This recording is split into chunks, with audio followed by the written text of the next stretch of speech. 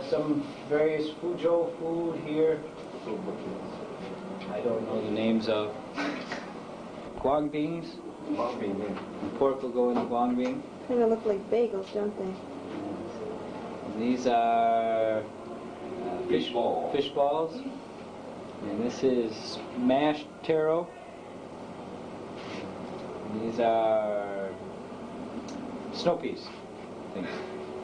And bean sprouts. Bean sprouts and a crab. Ooh, that was a close-up of the crab.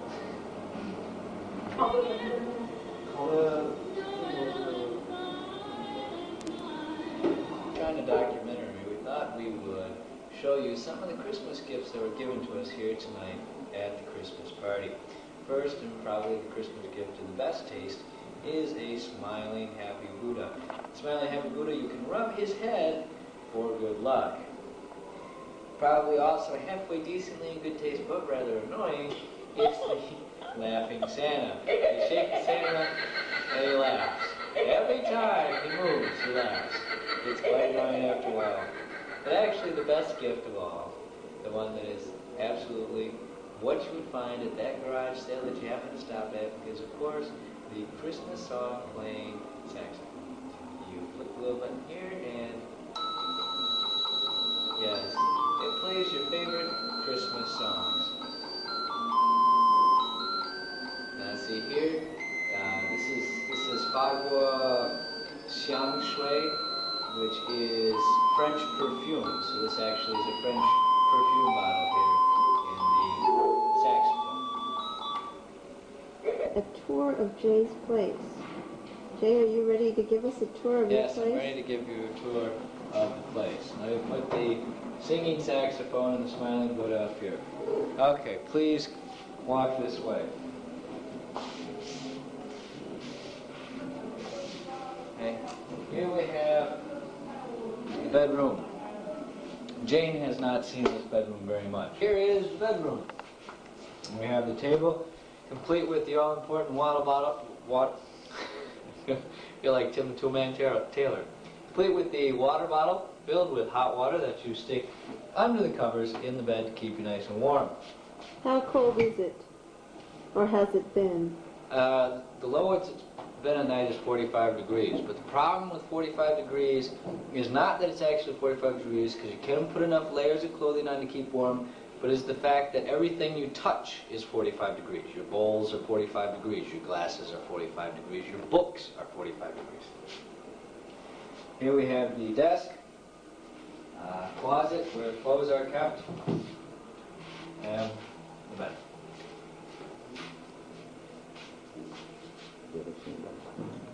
In the kitchen, here we have a small Chinese-made toaster-type oven in which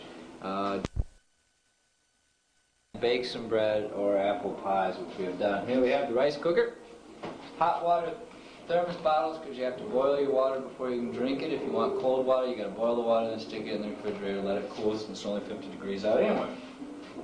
Here we have the sink.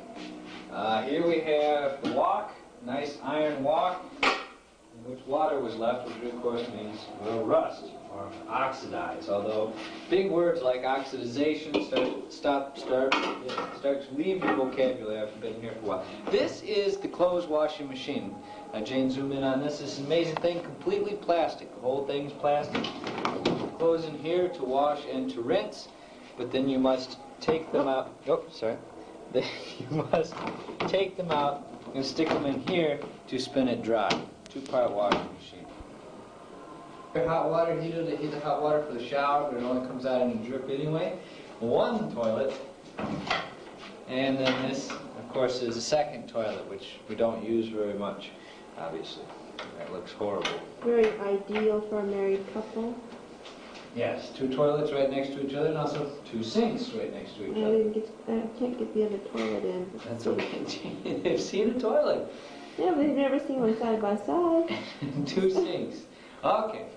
And two sinks. The school? Well, the gate of the dormitory. So all the students come through. In a minute, we'll introduce you to the gatekeeper, Ebach, and he'll say some greetings.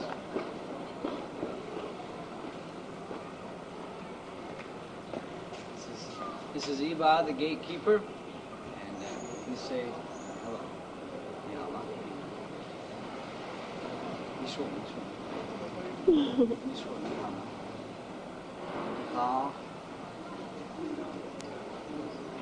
Okay, this is the street outside the gate. You can see Jane up there. She's walking her bike down. We've just had some rain. Zoom in on Jane.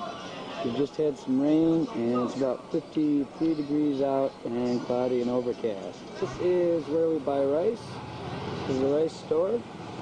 Here we are on the street. We are cleaning the chicken. Yes, cleaning the chicken here for lunch at the restaurant. Small chicken. What? Small chicken. We don't really eat here, but we just wanted to show you a typical restaurant. This one's kind of interesting because it has Judy garland on the walls all over the place. You can see this woman's just laying down new cement here. Doesn't want us to walk on it. Intersection of one of the main roads. Actually, it's the road that kind of connects Jay and myself. If you come, my school is down that way. This is Lou. And here's where you make a right-hand turn to go to Jay's place. But we just thought that this was a very interesting thoroughfare. There's a lot that goes on. You see people, tons of people on bikes across the road, not really minding traffic or any of the traffic guards. Traffic guards have red armbands. This man over here to the right, standing very quickly. You can see it's pretty chaotic, and you have to be a pretty skillful bike rider and driver to get by this place. And as this man has just demonstrated, the more noise you make, the faster you get through traffic. See all sorts of things coming down this road, don't you? Here, closer to Wui Square, which is the main sort of gathering place, or this is sort of the downtownish area for the shoppers. Behind me is the Sincere department store. We don't know why they call it Sincere. Probably someone's named it that, but anyway, we just thought you'd like to take a look at the Christmas decorations, the trees and whatnot's behind us. Thought it was kind of interesting. I never saw anything like this. Well, I can't say never, but I didn't see anything this elaborate at any of the department stores up in Nanjing, so interesting. We are downtown in the Square, May 1st Square, International Labor Day Square. Behind me is the giant statue of Chairman Mao. As you notice, around Chairman Mao are, of course, those great bastions of communism, advertising. And if you notice, behind Chairman Mao is an advertisement for Coca-Cola.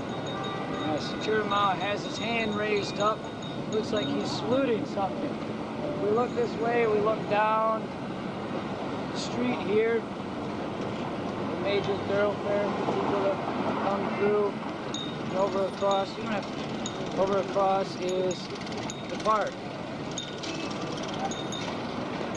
This park is a place where people come to dance and come and sit and hang out. And you can see the Pabst Blue Ribbon advertisement there. We've come down here a couple times and seen people dancing. There's also some small rides for children there. If we continue to move to the left, you'll see that brand new building there with the tower on top. That's the government building, the Communist Party building here in town. It's the tallest building in the center of the city.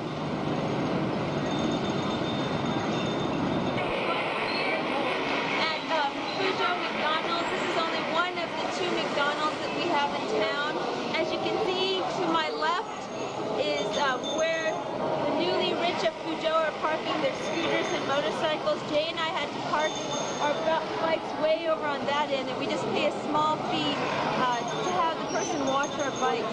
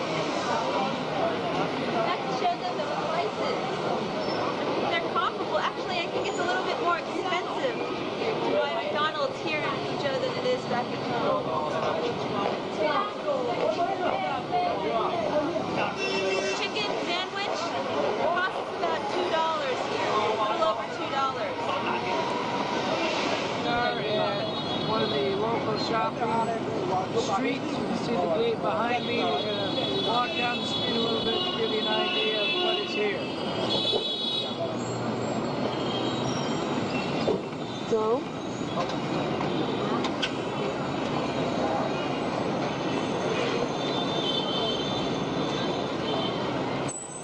Okay, here we got the old style architecture. You also see the noise pollution, how crowded and congested it often is. Right behind Jane is a cigarette shop.